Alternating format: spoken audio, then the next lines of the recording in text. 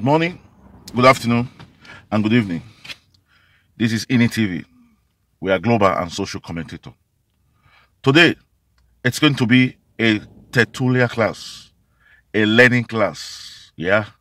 The reason why we are doing this video is because most of our subscribers are men.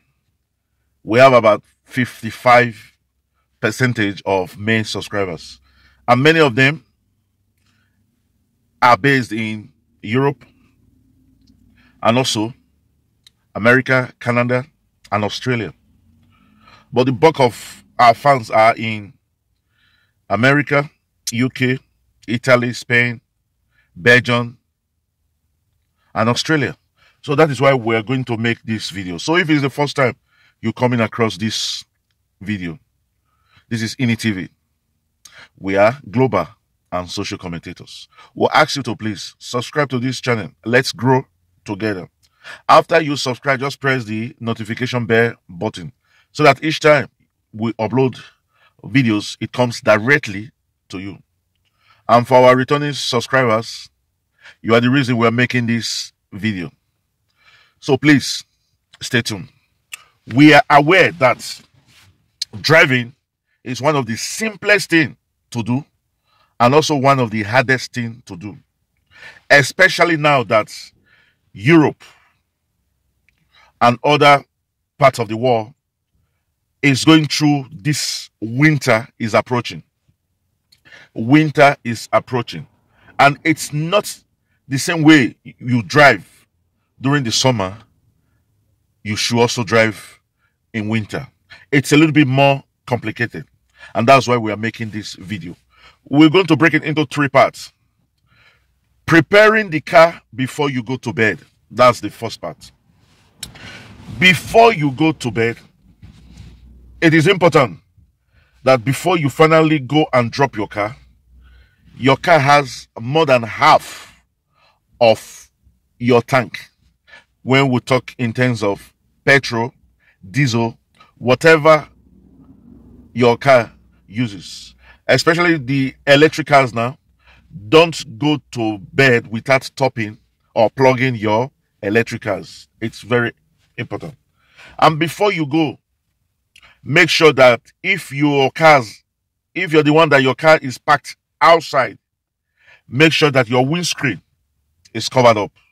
You can go to an auto spare parts and get windscreen protection for winter. And there's also a protection for the side mirror. The reason for this is that if your car is parked outside, by the time you come back in the morning, it's covered with snow. And sometimes you have to scrub and scrub and scrub just to make sure that your vision is at least visible, that you can drive. And sometimes it takes time, and this can get you nervous and you begin to hurry. Patience is one of the virtues that you have to adopt, to inculcate during winter driving period. So when that has been done, now you come in the morning. So the second part is preparing your car for winter. It's very important. Your tires, your brake, and your lights. These are very important. Your tire has to be 6 mm. That is what is recommended. If it's not, it does not grip the floor properly. The minimum, it should not be less than 4. It should not be less than 4. If it's 3, it's advisable. It's not good, but maybe because of finance and all the rest, if you check that it's 3, know it that your car does not grip perfectly as it should. So the minimum is 4. But 3, we'll see it as a yellow light. Then we'll talk about your headlights or your fog lights or your tail lights. They have to be working properly and should pass. In Spain, we call it E2EV. In the UK, it's MOT. I think in Nigeria is VIO, vehicle inspection, something like that. I'm not too sure. So you should make sure that your light is not just you have light, but it's in the right position and has the right beam. Then we also talk about brake. It is very important that all your brake, the front, the back, your handbrake are all in perfect condition. Because sometimes it's difficult to stop your car at the exact point that you want your car to stop during winter. So it's very important. Then the third part is you have to have a new culture, a new way of driving. That's the third part. You have to be very conscious. You have to drive carefully. It is recommended that when you are, if it's snowing, you've been covered, the floor is covered with snow, you have to move your car in high gear, like your second gear, Jar 2. Don't move in Jar 1 because Jar 1 has a lot of force. And when you move like that, it could slide, your tire could slide with the snow. So that's why it's recommended to move in Jar 2, which of course would not push the car so strong. And you will be able to slide into the snow and drive smoothly. It is also recommended that you have to be extremely careful on your brakes. You try as much as possible not to match your brake so brusquely.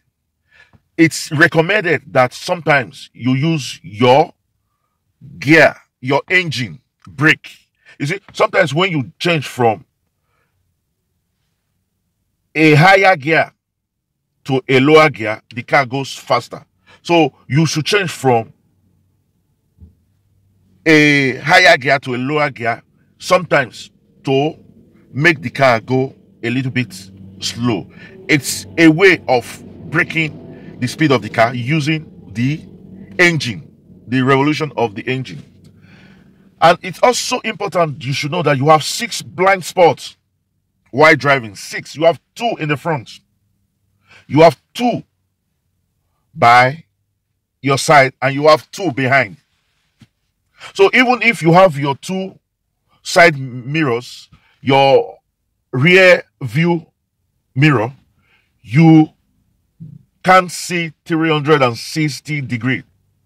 You should bear that in mind. That's why you have to be extremely careful when you're doing your maneuvering. Another thing that is important is keep a reasonable distance. Keep a reasonable distance. You see, a lot of people will tell you that there is no special measurement to keep distance. But what you should know, on a normal day, the distance you keep on your motorway is not the same distance you keep within the town, urban. In a motorway, you are expected to keep 60, at least 60 meters. Because if we convert it to time, it will be like 3 seconds. It is believed you need at least 3 seconds to stop your car. Because by the time you see an obstacle, it takes you 1 second. And by the time you match on your brake, it takes you another second. And by the time the car stops, at least if it's within time, it will take another second. So that is why within time, it is advisable keep a reasonable distance. Sometimes the distance you keep, other car users might click in. Fine. You shouldn't bother. Your safety is important to you. Forget about what others are doing. Safety first. So you have to, within time, keep 3 seconds. If it's on the motorway, at least 60 meters. At least. And we should try as much as possible. In some countries, especially in Europe, it is advisable to drive with your headlight on. Whether it's during the day, as long as you are driving, your headlight should be on. Because it is believed that when your headlight is on, the incoming vehicle sees you more than when your headlight is not on. So, we wish you all happy winter. I will pray and hope that by 2023, we will see you back nice and sound. We want to send this message to all our subscribers and those who also view our videos. Your safety is important to us. Remember, like we say, we're one big family. I watch your back and you watch my back. With that, we say we've gone to the end of this video. And so if it's the first time you're coming across this video, we'll ask you to please subscribe. After you subscribe, just press the notification bell button so that each time we upload, it comes directly to you. And for our returning subscribers, we say thank you, thank you, thank you. Remember again, we were one big family. Like the saying goes, it takes two to tango. Let's tango together. Until we make the next video, we'll say adios, chooks, au revoir, ciao, hasta la vista. Thank you.